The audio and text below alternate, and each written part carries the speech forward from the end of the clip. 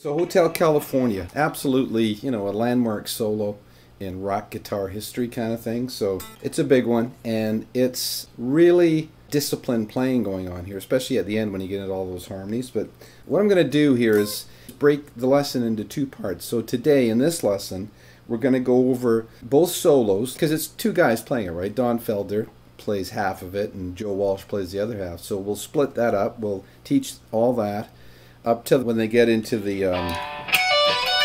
and we'll do all those arpeggios in a different lesson. The song's in D major or B minor.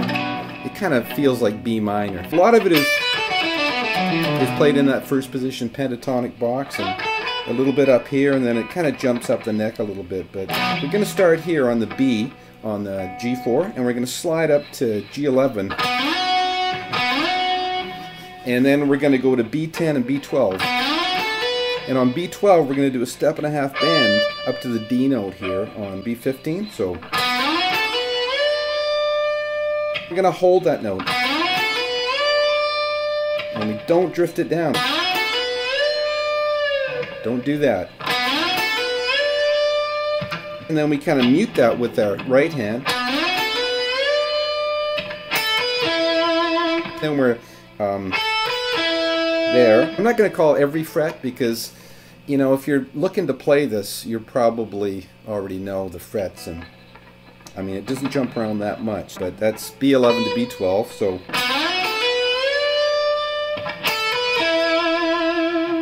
So then we're down to G9, and then we're going to do this lick. Okay.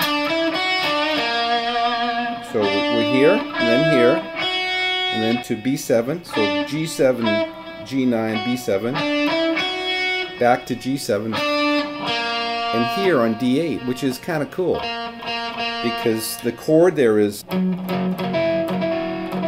like an F sharp 7, so, you know, this is what this solo is all about. It's all about landing on chord tones. You probably already know this, but Don Felder does his own kind of lesson on this.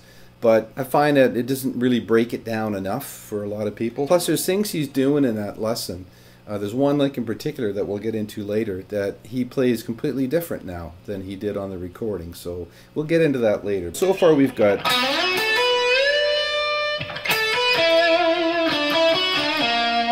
When you do that lick, you don't want to do this. Right? You don't want to get that chord there, because you get that kind of... that horrible third dissonance, you know. And in this song, you don't want to detune your B string. You need the B string to be right on tune. So what you want to do there is go, you want to hit that and have a little bit of your finger left over to come back to the G string. Kind of rolling there. And you're going to put a little bend on that. Just don't go. Go.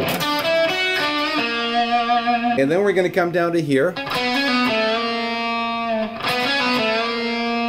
G4 to G6. And it sounds like he's picking on those. Well, pulling that one off, but pick, pick. And then bending here on D7 to the B flat. And then we're going to kind of release that and trail it down. Alright? And then we're going to come back up here into this shape, and we're going to do this.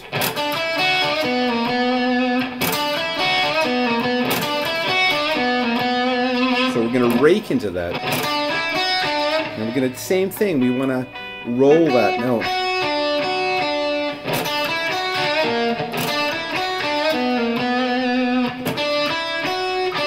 And then here, a lot of guys will go, which comes later, but the first one is, and then we go. So you rake the first one,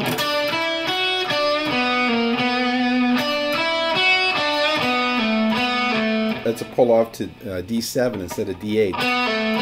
You do it twice. And then we're going to get into the bending licks, and really, this is what this song's all about. It's all about bending accurately. If you're weak in that area, You know, this is going to be like the old dying cat thing, right? You have to really, really hit these bends accurately. So after this, we're going to come here. So we're here on B10, and we're going to bend up here to E10 with a little finger, and bend that back down. And then we're here, and then we're going to bend up to this note.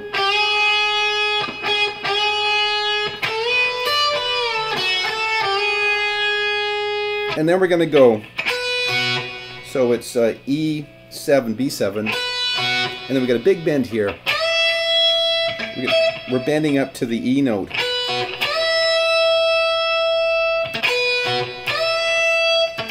And then we're going to release it quietly and play E10. And then we're going to do a pre-bend and bring that down to E7. And then we're going to do this.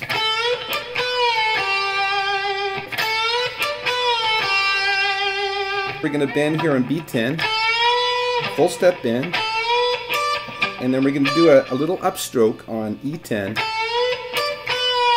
and bend that B10 back down. And actually we're going to pull that off. Don't pick that. Pull it off. And then we're going to do this little click thing.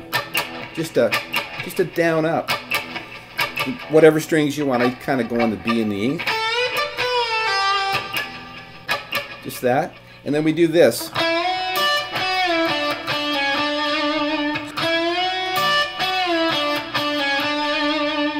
So a bend on G9 to E10. So we're getting that third of the D chord. And it's kind of staccato, so it's quite short. And we bend back down on G9. And then just G7 to G6. Back to G7.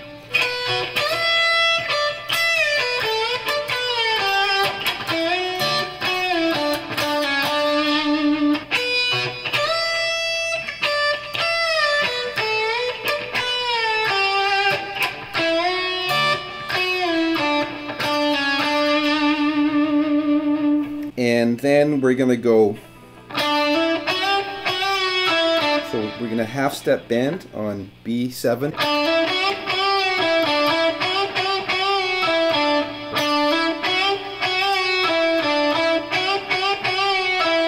And you know, in the live version, and I'm not sure about in the lesson that he does, but I know in the live version a lot of times you'll hear him go,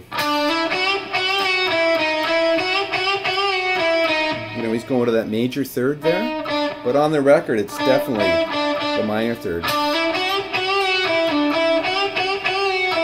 Then we're going to finish off his part by going up to the 7th, and then to the E. And then he's going to go put that vibrato on it.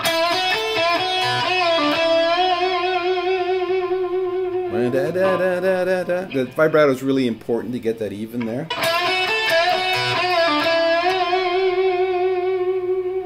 And that's the end of his first little bit. And then Joe Walsh is going to come in. When Joe Walsh comes in, he's got like a chorus on his sound. And for me here, I'm using a compressor on both sounds, and I just flip the chorus on for the Joe Walsh bit, right? So trying to be authentic with the sounds. Then he's going to come in and do that same lick. And then he's going to carry it on, though. Just doing the Chuck Berry thing. And then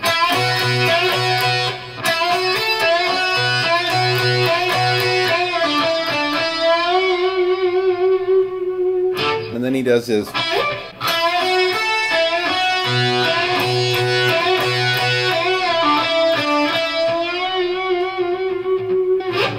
And then he's going to do this lick where he's up on G11 and he's going to rake into this.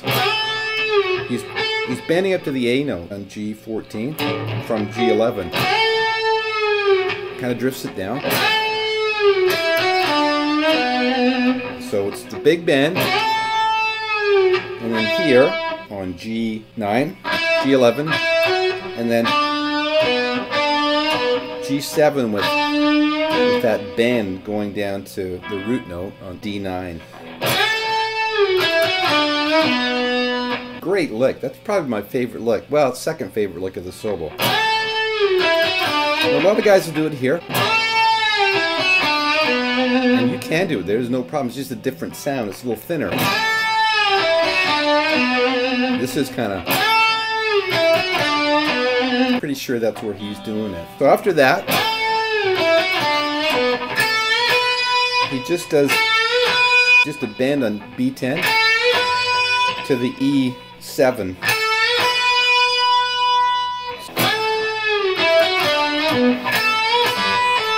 And then that.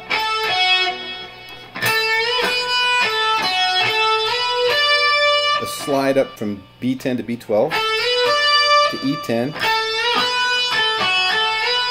And then he does this chromatic lick. Pulls off the first one.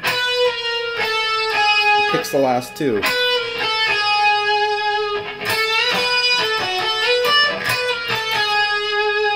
And then he does another one of those.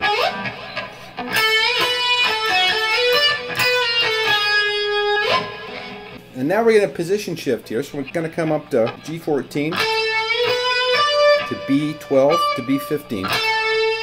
It's a gradual bend there. And we're going to shift again.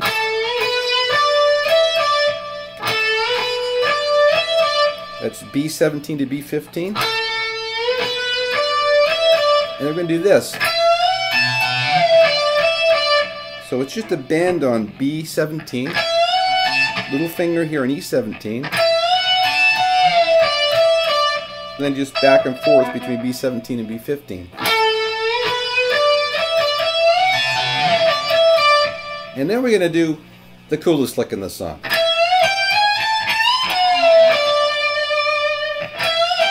So you kind of bending on B17 and chromatically up from E15, E16, E17. And then we're going to do a full step bend here on E17. And we're going to bending both the E and the B string. This is the tricky part, right?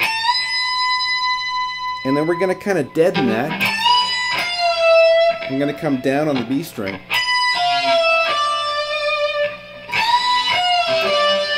So a number of things can go wrong when you do that.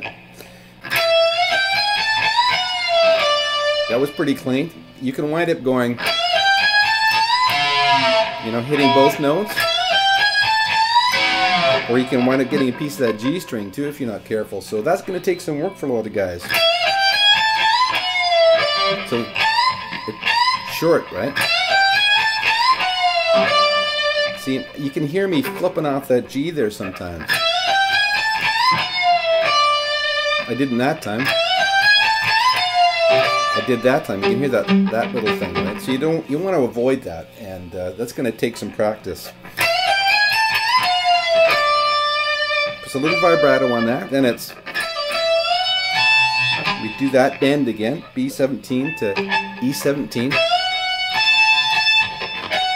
and then we're going to make sure we mute the E string there because we're going to go, and we don't want to go. You know, that sounds awful, so got to make sure we go, and then we're out of that note. And we just make sure we're playing the B string there.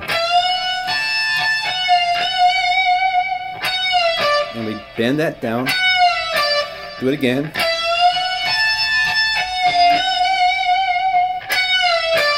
Bend it down again. And here, which is a bend on E17. And that just holds because now Felder comes back in. But there is one little note Felder does there in that lick. Here. When Joe Walsh goes, there's somebody, I don't know who's doing it, but there's another one of those. And if you watch my demo, you can see me doing that. That kind of confused me for a long time. So I thought he might be going,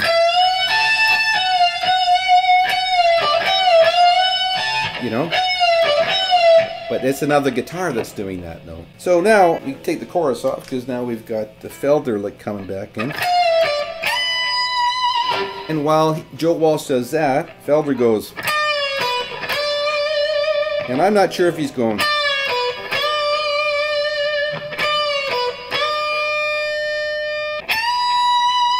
That one's got vibrato, and this one I'm not so sure. There's not so much vibrato on it. So you can bend that note, or you can just, I think in the demo I went, and I put a little vibrato on it anyways. And then we're going to do this lick.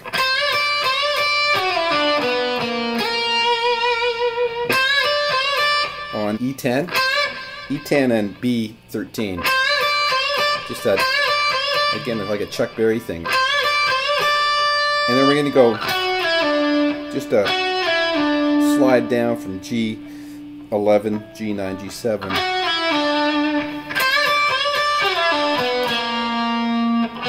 And then D9, D8. And make sure you get that and don't go. Okay, don't do that. Get that one. Get the B flat. And then the next note is here. The B flat on B11. And live, he does this. He slides into that, but on the record it sounds more like it just kind of comes out of nowhere. You could do it there. And then Joe Walsh comes back in.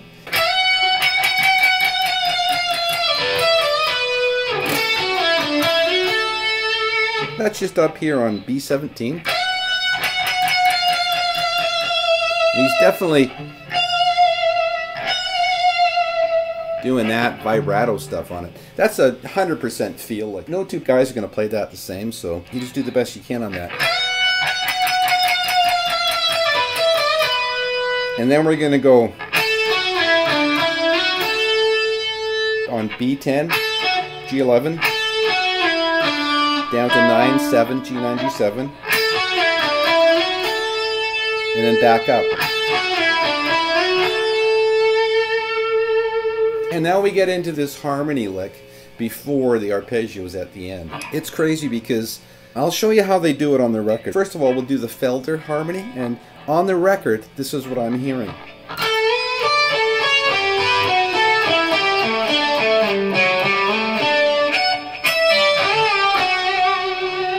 Basically, what you're doing is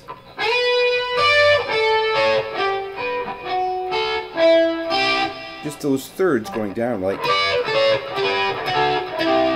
you're bending the first one, and make sure you let go of that third, the G string, before you hit that. You don't want to go. You want to go and mute that G string. And then the next one will be, which is G14, B14. Same thing. You don't want to go. You want to cut them short. And then this next one, you want to kind of do that roll again. G12, B12. And then you got options. You could go down here. But I chose to go up here. So that's D16, G14, and then D14, G12.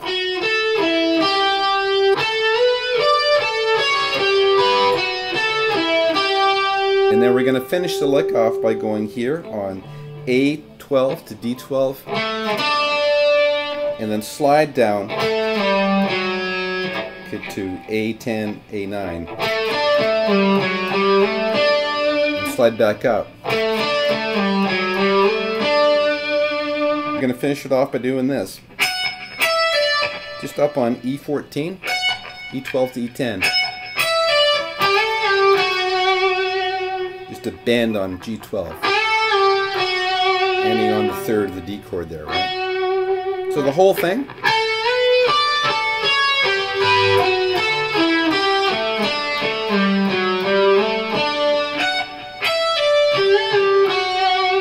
So let's stay with that. Now that's what I hear on the record. But live, and in that lesson that he doesn't do it that way. He does it this way.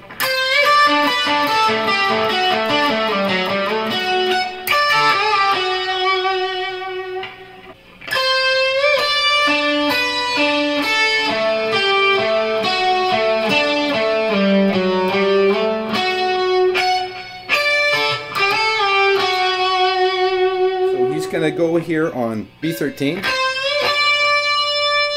and to E10, and now he's going to bounce everything off either the D note on D12 or the A note on A12. So he's going to go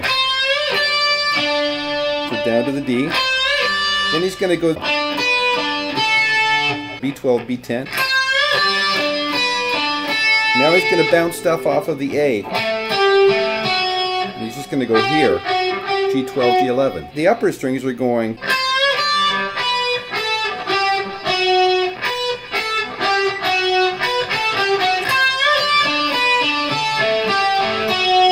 now we're going to do the same licks as before, but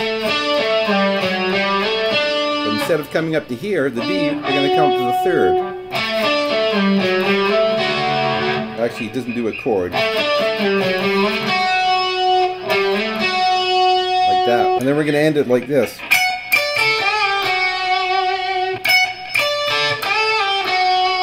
So we're up here on E14 and then E10, B10, and then full step bend on G12, bend it back down to G11. So that whole lick is going to be like this.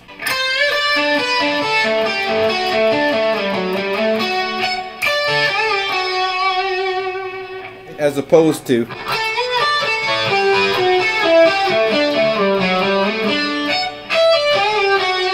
so who knows why they changed that? Maybe this one, that's a lot easier to play than, and I suppose, you know, it's just maybe they thought the harmonies didn't sound right live. So now down to the Joe Walsh part there. This will be the last one, so we're just about out of here. On the recorded version, Joe Walsh does this.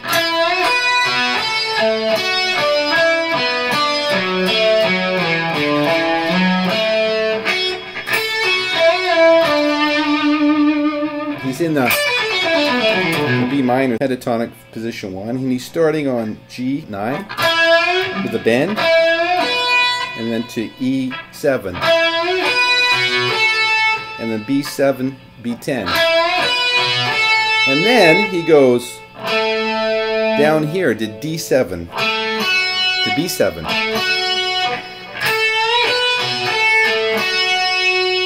and then G7 to G9,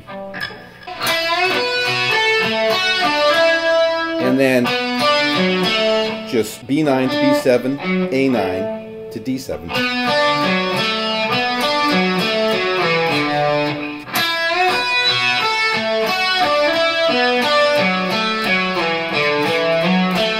And ending on D7.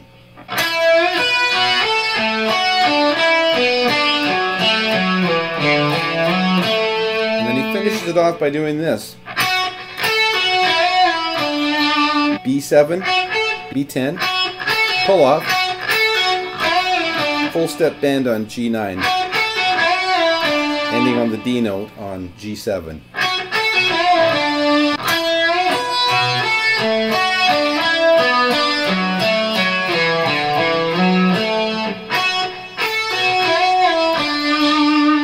So that now is the original version that's on the record. I mean, all of this is just my opinion, as far as I can tell. Now, live, he does it a bit different. Live, I'm hearing this.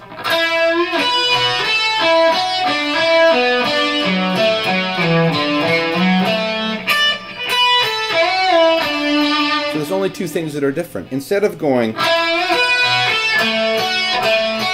that, he's going. And then we do the same thing from there on in. And then we end it differently. So instead of going, he goes up on E10 to E7 to B10. And the same ending there.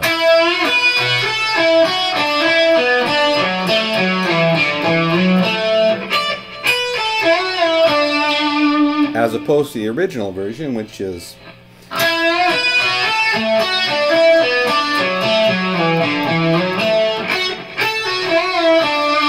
I don't even know if anybody cares about this, but what I did in the demo was I did the original version. So whatever way you want to do it. So that's going to wrap it up for part 1 of this lesson, and make sure you watch part 2, because we'll get into both of those harmony sections. I hope you get something out of this. I know it's a long one, but there's a lot to cover. We'll talk to you next time. Take care.